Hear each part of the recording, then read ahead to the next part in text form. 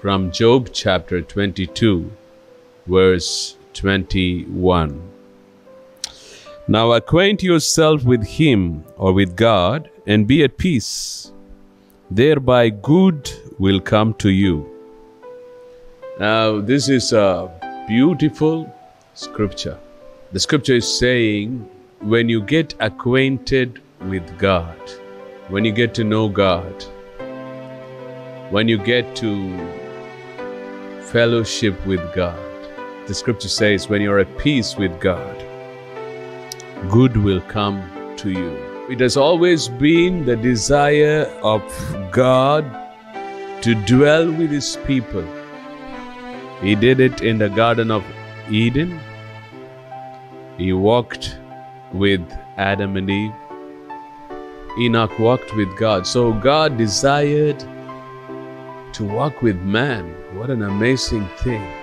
God Almighty, God the Creator. He wants to walk with us. And then we find in the children of Israel, when they were in the wilderness, God desired to live among them. And even when Jesus came down to this earth, the Bible says in John chapter 1 verse 14 that the Word became flesh and He dwelt among men, full of grace and truth. So all these words tell us one thing: God wants to have a personal relationship with His children. That is you and me.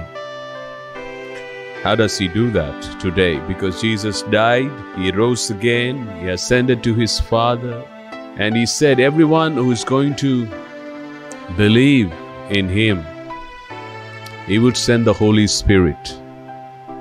The Holy Spirit is the comforter, the helper. You can call He is our friend, our companion. John chapter 14, verse 16. And I will pray the Father, and He will give you another helper, that He may abide with you forever. The Holy Spirit is our companion. So you want to acquaint with God, you acquaint with the Holy Spirit. You want to associate with God and get closer to Him, you get closer with the Holy Spirit. Hallelujah. Isn't it amazing?